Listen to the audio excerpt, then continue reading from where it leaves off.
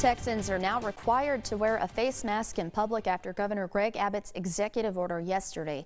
Thanks for joining us. I'm Kaylee Green. Andy and Jackie have the night off.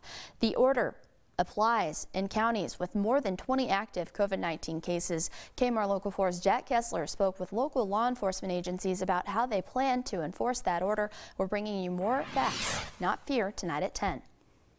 That new executive order from Governor Greg Abbott just went into effect Friday, a little after noon, and we spoke with Potter County Sheriff's Office and the Amarillo Police Department on how they will enforce this new order.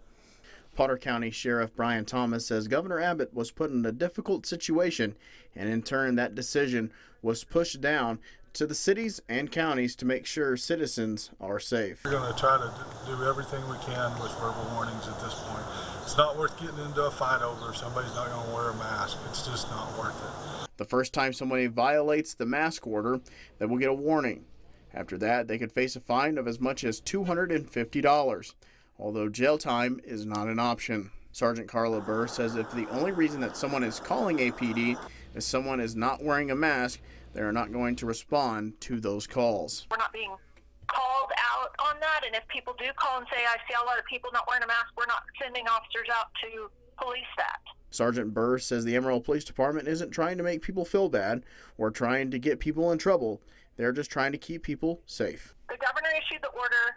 We've been tasked with enforcement. So if we are out and if there is an issue where we are asked to, talk to people about it, we're going to try to get people to voluntarily comply. Governor Abbott also issued a proclamation giving mayors and county judges the ability to impose some restrictions on outdoor gatherings involving more than 10 people. Live in studio, Jack Kessler, KMAR Local 4. Kaylee, back to you. Jack, thank you. Some of those who don't have to wear masks include kids who are younger than 10, people with medical conditions, those who are eating, and people exercising outdoors. See our local counties which have 20 or fewer active COVID-19 cases and have been exempt from the mask order at myhighplains.com.